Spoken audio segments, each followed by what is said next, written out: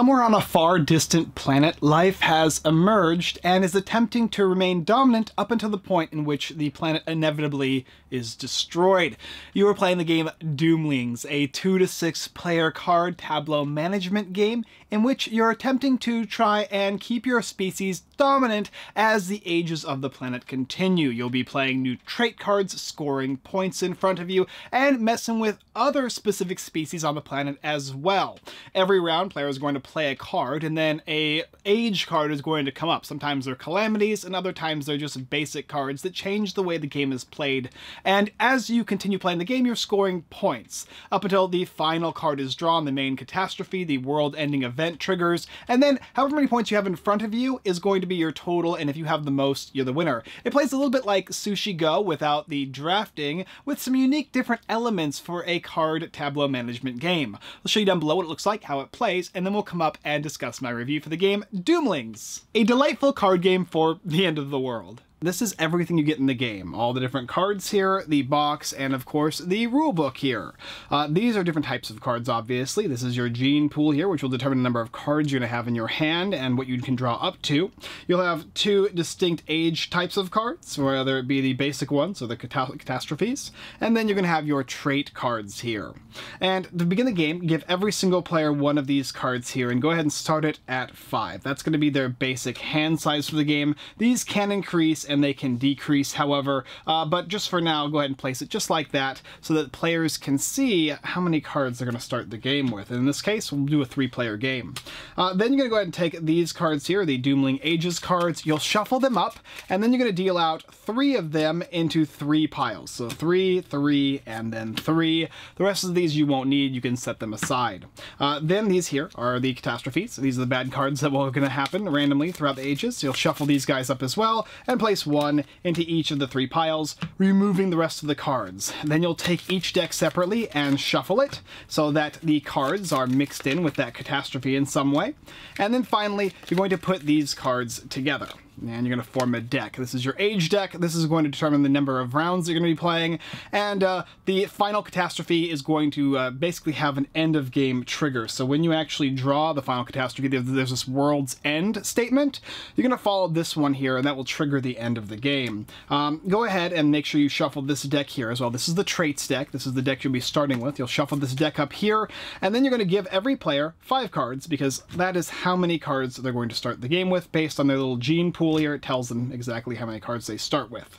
And then the final thing you're going to do is you're going to take this card here, and you can go ahead and set it on top of the deck. It's basically going to remind you or let you know how many cards you start with and what you need to do. And it says basically until the end of the world, you're going to play a trait each turn, and then you'll stabilize at the end of your turn, which is basically draw up to your hand size. And then begin the game. And to begin the game, it's rather quite simple. The Birth of Life card will be set aside, and then from now on, at the beginning of every round, you're going to go ahead and take one of these age cards and flip it up and do whatever it says. And the dealer, player to the left of the dealer, or this being me over here, is going to start the game off. And these are the cards in their hand, and they can go ahead and select any of these cards and play them in front of them.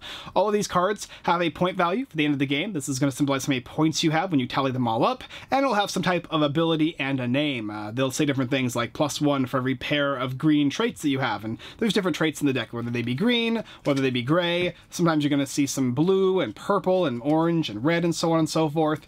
And that's it. Once you play that card, you're going to go ahead and regroup, draw basically up to your number of cards from your gene pool here, and then pass the turn. The next player is going to go ahead and look through all of their cards and play a card down, and then they'll draw up and pass. Another thing to note too is there are some unique dominant traits, and these you can only have 2 of. They'll have this little orange or this little yellow bar around them, which will state that you can only have 2 of these in front of you, so if you have any more, you can't place them down. But simply this has some unique special effect. This says at the end of the game, you'll choose a color and you get +1 bonus point for every trait of that color in your trait pile here. Just like a game like Sushi Go, this is going to be the area in which you're going to score points at the end of the game based on the numbers here, and sometimes it'll involve things like scoring pairs or multiples, so on and so forth. And then finally, the last player will go ahead and take their turn, look through their hand of cards, maybe play something like this one here, Morality. It says you may play only this trait if you gain 1 positive value trait if you give one to an opponent. So you couldn't play this one here unless you had one in front of you.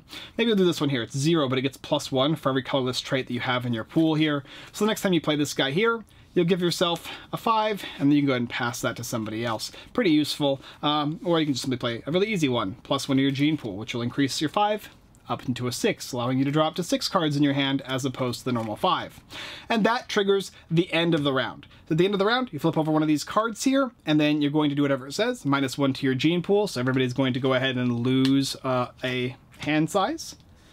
And then it'll also say discard a card from your hand for every blue trait in your trait pile. In this case, nobody has a blue one, so you're good. If this was a World's End, which is the last catastrophe, the third one, that will trigger the end of the game and you do whatever this says, but otherwise, you'll simply keep going and keep playing cards. Until, of course, the end of the world happens, basically drawing that last catastrophe there. Maybe it would look something like this. And then you're going to go ahead and do whatever it says. -1 for every red trait in your trait pile, and then you'll score. So for instance, if these players all have these guys out, you would score all the points here. So you get 5, 6, 7, 8, 9, 10. Yeah, that's 5, 6, 7, 8, 9, and 10 -2, which is going to be 8. This one's going to be +1 for every one of these, so that goes you back to 10.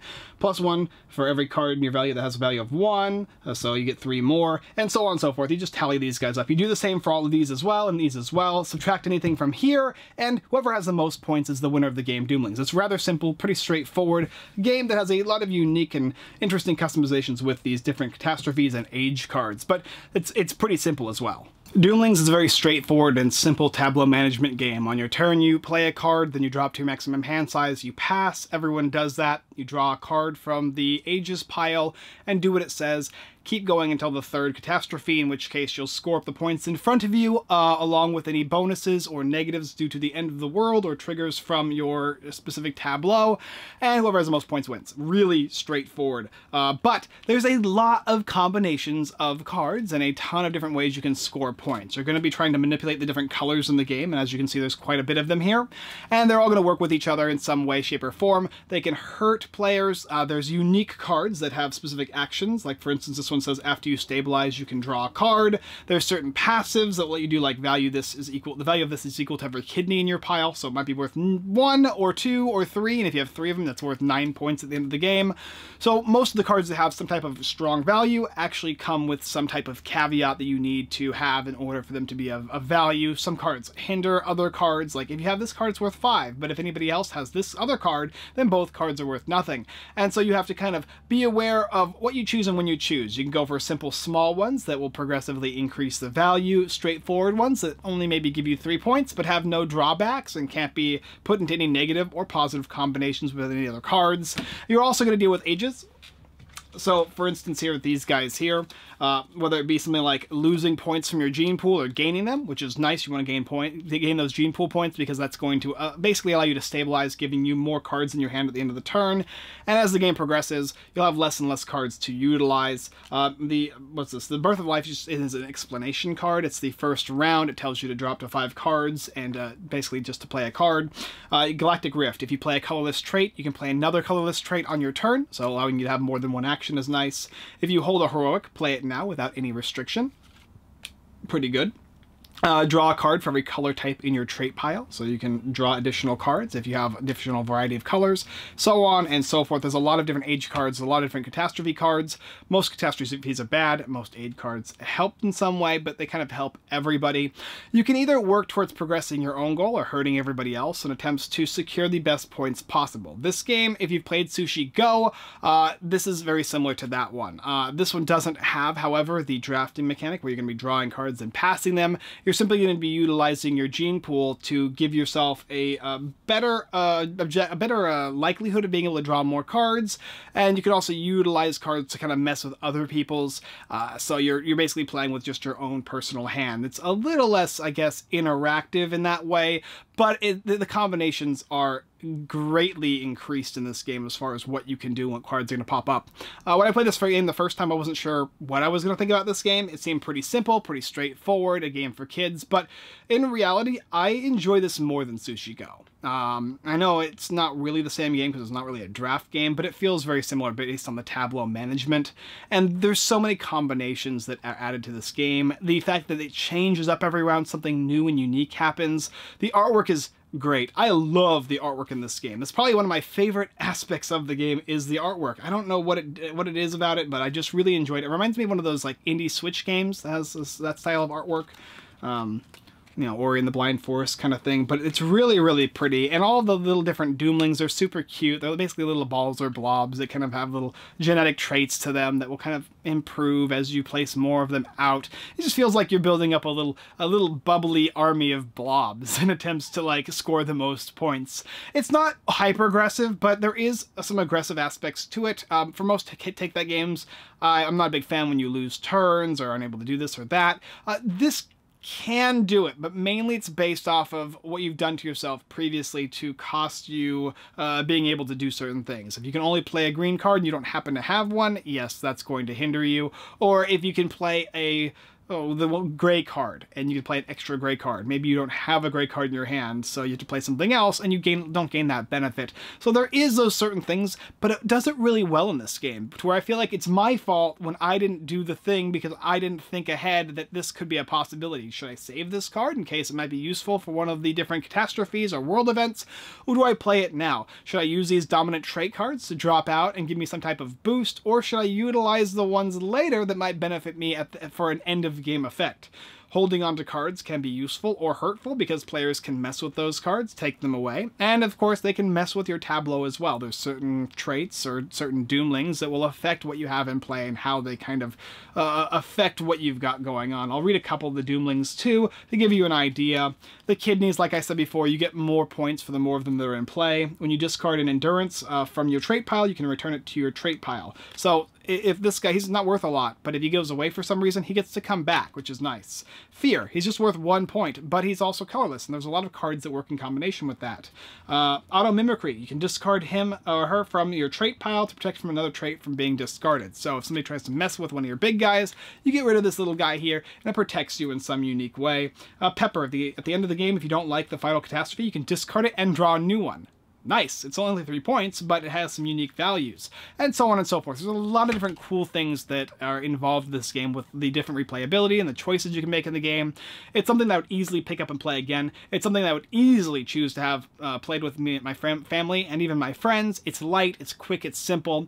You guys probably won't like this game if you don't like games that involve any type of player negative interaction. It does have that. There's some times where you're not going to be able to do certain things, and it has that luck of the draw to an extent as well. You might not draw the best cards where somebody else may, and it might bother you for a certain period of time until you start getting better cards and they don't. But realistically, it feels really close. The game's scoring is always deeply like it's really close, like maybe 30 points, 33 and 35. You never feel like you're in complete dead last, like you have no opportunity to win this game. You at least feel like you're doing something, and all the cards have so many cool unique combinations that you can come back from a loss and make it into a victory in a matter of no time at all. And if you don't, if you want to play again, you can. It's so quick, 20 minutes or so. And if you don't want to, you can go ahead and set it aside and play something larger. It's a great little filler game. It's something that I'll see myself bringing out more and more. And I'll probably play this game along with Sushi Go and to some extent to show somebody about tableau management and take that, and then of course something like tableau management and drafting. Regardless of, if you're interested in picking up the game Doomlings, take a look down below, link in the description. For me, I really had a good time with this game. Everybody who played this with me really enjoyed it, but I think I enjoyed it the most. Some of my friends who didn't like Take That games were kind of just like, yeah, it's fine, it doesn't actually offend me as much, you know, offensive as far as like being aggressively attacked in some way. But for me, Doomlings. I just like this game a lot. Thank you guys so much for watching another Unfiltered Gamer board game review for the game Doomlings. If you're interested in picking up the game, there's a link down below in the description. You can also go ahead and subscribe to the channel. Hit that subscribe bell button, as well as, of course, the regular red button. Both of those help. And, of course, with the notifications, you'll see more and more of our videos as they come out. We produce at least one every day, except for on the weekends.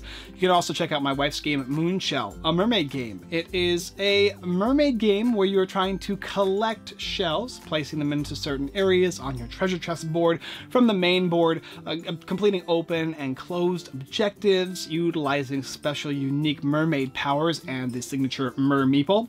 And if you like, there's a link down below for that as well. March 2nd, don't forget. Thank you Patreon members and Discord members. I greatly appreciate you guys, and I hope you have fun with that painting competition. If you'd like to join in on us, go ahead and check out our Discord link as well. Alright guys, that's all I got for this time, and as always, I look forward to the end of the world with you.